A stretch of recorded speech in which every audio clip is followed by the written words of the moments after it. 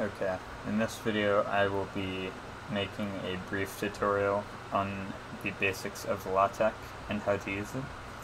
LaTeX is a markup language for writing papers, basically, normally with academic purpose.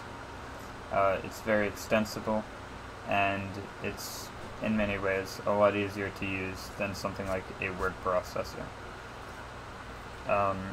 LaTeX is spelled like LaTeX, but with the consonants capitalized like so, and of course it's pronounced LaTeX. So we'll just open up a file. I'll call it article.tex. Now you begin this with / document class and then a set of curly braces like this. This is basically the syntax for any LaTeX command, and in the braces you pass an argument. Normally for document class you'll do article, and this just makes a basic article format, but you can also do book or exam, or there are some others, and these will have different commands and different behavior that more appropriately fits the thing you're choosing. After this, you will do begin document, and you'll close that with end document. And in here, you'll put all the content for the document that actually appears on it. So I could say, here is some text, and then if we compile this, let's do LaTeX mk-pdf. I highly recommend you install LaTeX mk. This is a script that will basically automate any compilation, and it handles all the dependencies and orders if you're doing more complex things like bibliographies, which are also very nice to do in LaTeX. But yeah, highly recommended. Also, for the LaTeX package you install, you should probably just get the largest one with the most packages, just so you have anything in case you need it.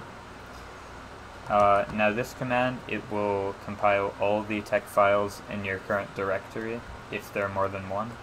But if you just want to do a specific one, you can specify article.tex, and it immediately compiles because it's really short.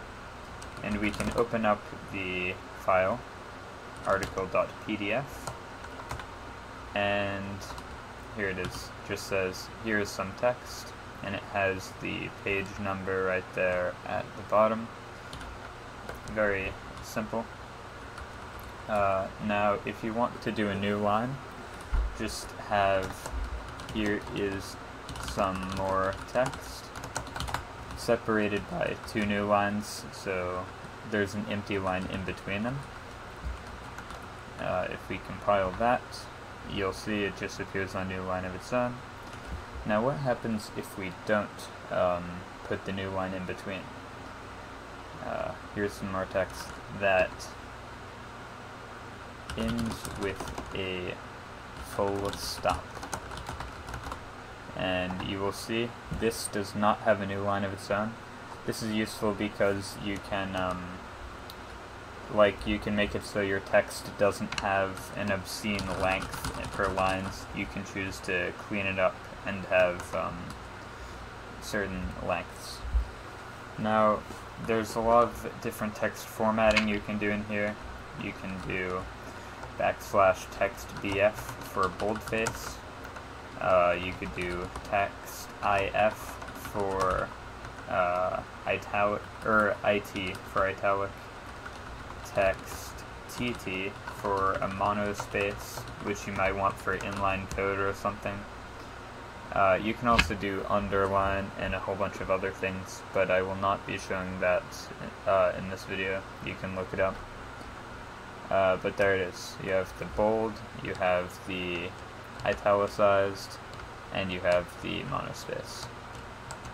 Now, you can also do like special characters and stuff. One of the benefits to working with LaTeX is that everything is in plain text, You don't need to copy and paste special characters or anything. There's a way to put in all the characters you might need. So I could say, like, here is some text separated by an M dash. Here is some text separated by an N dash. And those will appear with their proper length. All you need to do is put 3 or 2 hyphens. You can also do accents, like you can say, this is not a resume. You can use the backslash with various characters like that. Or you could do something like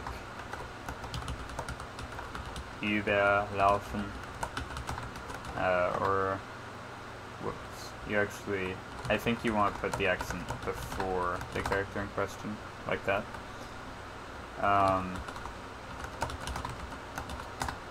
But yeah, there are various different things you can do for those. Now I'll show you how you can make a title. So above the begin document, it's sort of like the head tag of an HTML document. This doesn't show the actual content or anything visible. This is like the behind the scenes stuff that defines how the document behaves. So I could do author, KeyTube, and title, LaTeX tutorial. Now backslash LaTeX like that is actually a command of its own that shows the LaTeX logo. And then this after here just makes the space show properly. And then when you want to show the title, just do backslash make title. Normally the first thing in begin document. And there you go. Everything's formatted nicely. You could also specify the date if you wanted. January 1, 1888. And you'll see it changes here. But you can comment that out. Comments are done with parentheses. Percent signs. Meaning, if you want to do an actual percent sign, then you want to do backslash percent to cancel that out. And you'll see that's all back how it is. I think you may actually be able to call the date like that. Backslash today maybe. And yeah, you could say today is today, and it will say today's date, which is useful because regardless of when you're writing it, it will always just do the date of compilation. So maybe you can make like a template for something, and it'll just work whenever it's actually done. I will now show some packages.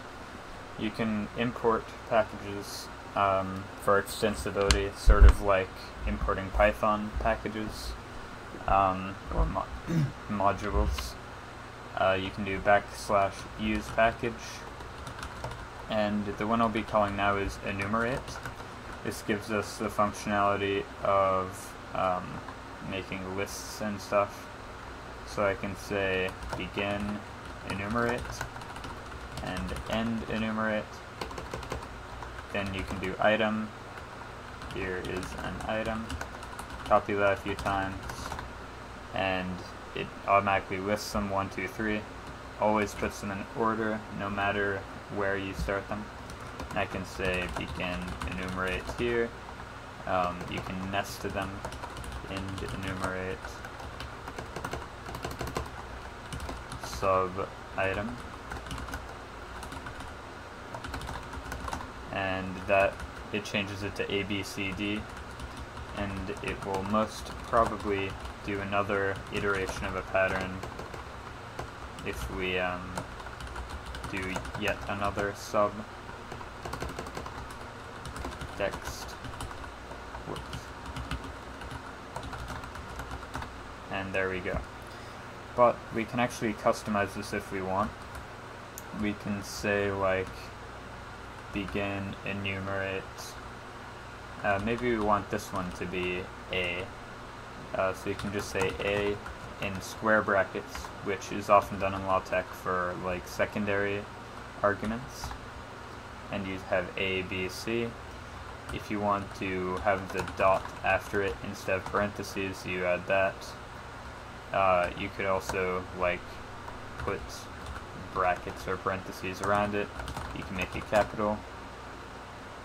Actually, no one ever does square brackets. I think it's just parentheses normally. And you have ABC. Same goes for I and capital I for Roman numerals. Yeah. I will also show sections and paragraphs. So I can say section, introduction, section, I don't know, I'll make it related to the text. Lists, section, writing, and section random. And you'll see everything's formatted like so. We can also just move things around, of course. I'll put section random right here, and everything is automatically reordered. You can also do subsections, more random,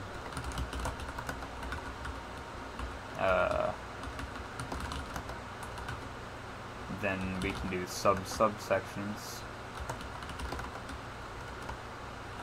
I'll put that there. And it has corresponding numbers for everything, which is very nice. But one of the useful things about this is that you can do references and labels. So I could say label, and then what do you want to call it? I'll just call it A for now.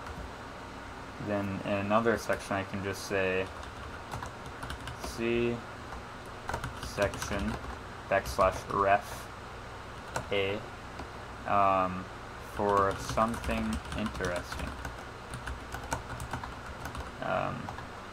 And then it says C section 1. Now the useful thing about this is that you can move around all these numbers and it will still show the exact thing that you're looking for. Right here I will do a forcible page break, so and then I'll actually do another page break right here just to demonstrate another reference feature. So I could say on this last page, look at, I'll call this section label B. Look, now you can label it anything you want. It's probably best to make it related to the thing in question and not actual like numbered items, because those can change. I can say look at page ref B, page ref for the writing section, and then it just says look at page 2. Of course you can do labels and references for anything that's numbered. So in the list section I can say label C. In this item I can say C item ref C. And it says IBI because that's the specific thing it is. I think you get the point and the usefulness of that. I will now be demonstrating math in LaTeX. So I can say, you actually don't need this just to do math in general, but I can say AMS math. That's normally what people use for extended math functionality. But there's also math tools, which is a superset of AMS math that corrects some quirks in it. You can use either. And I will also bring in SI unit X for another demonstration. So I'll actually make another section, math.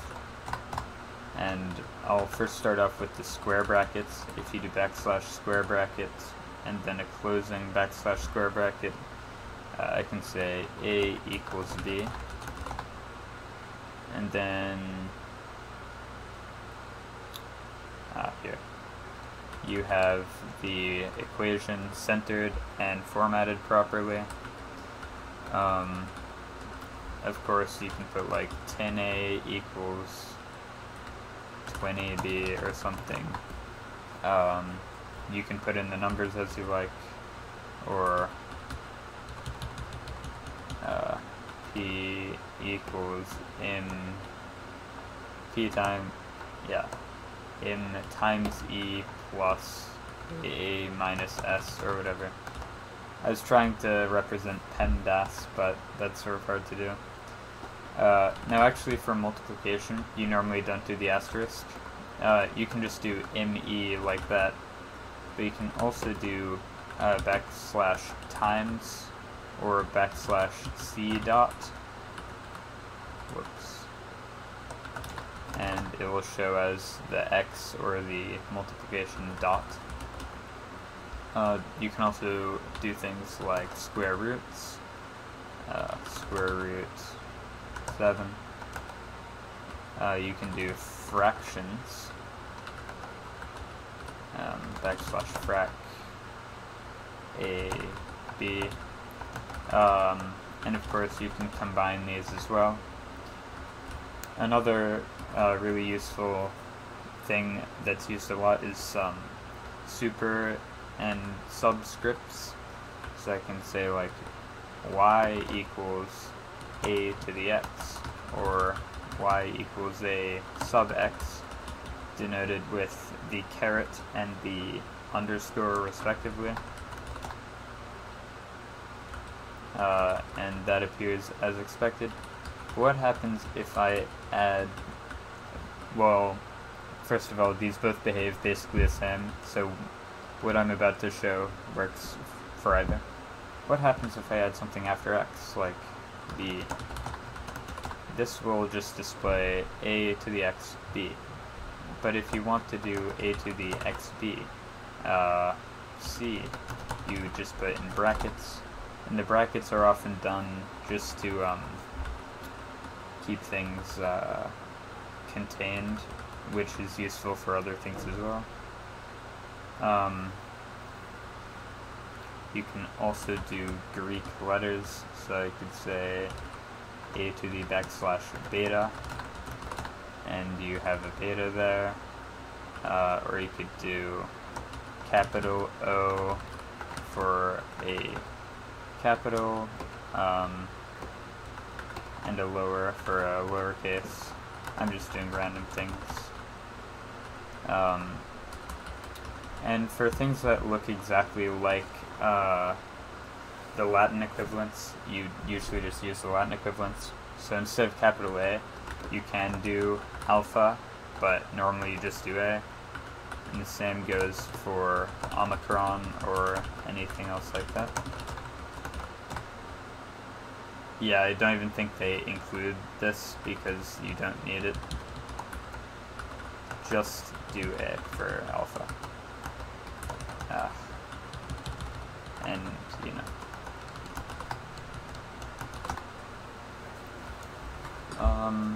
Now, you don't need to do the square brackets. The square brackets are for centering it, if that's what you want to do. But you can do inline text, like here it an example of an equation would be, and use parentheses instead of square brackets, y equals mx plus b. And this text is back to normal. And it switches to the math mode immediately. And you can also use dollar signs instead of backslash parenthesis the same way.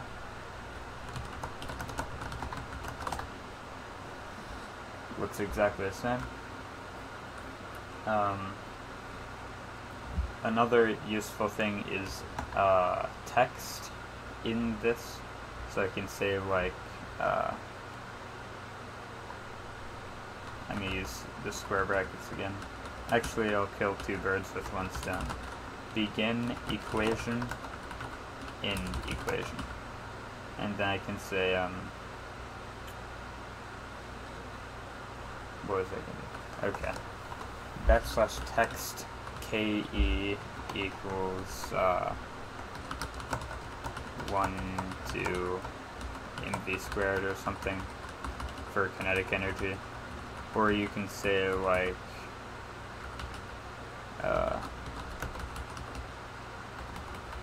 f as a variable sub text friction equals 10 or whatever. And another quick thing that's useful, you can say vec for vector, v equals 10. And you've got, well, for equations, all of these are numbered, so you can do labels and references like shown earlier. But also these display as plain text, so like it doesn't look like f times r times I, etc. And then you've got the vector error there. But what if you wanted to use units with this and show it properly? If I want to do like 10m/s, obviously that doesn't look right. It looks like 10m divided by s. Something really useful with the SI unit X package as shown here, imported here, you can do backslash capital SI units of friction ms, or no, AB units. Then for vector you can also do the same, SI 10 meters per second. And it goes to the non-italic script for that. And you can also do it in or out of math mode. So you can say the ball is going 10 meters per second, text. And there it is, properly formatted and everything. A couple quick things I forgot to mention, which I'd like to point out. Let's go to the writing section for this. If you want to do quotation marks, you have to do the double grave accent. Here are some quotation marks. And then you can either do the single quotes times 2, or you can do one double quote. And that appears properly. If you forget to do this, then it will only do the closing ones. This is just so you can choose specifically which one you want to do when. Like, if you're using Google Docs or something, it'll automatically do opening and closing, and you just don't have a choice. But yeah. Also, of course, you can do single quotes for these if you wanted for a specific instance. And as for items, I meant to mention itemize, which is part of the enumerate package. You can do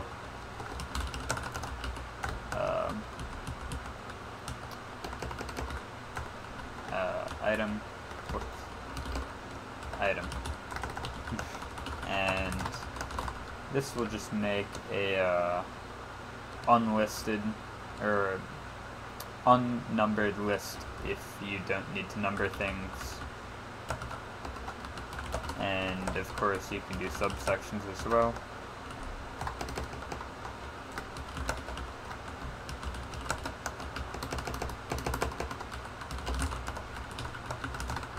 And it will accordingly change the format.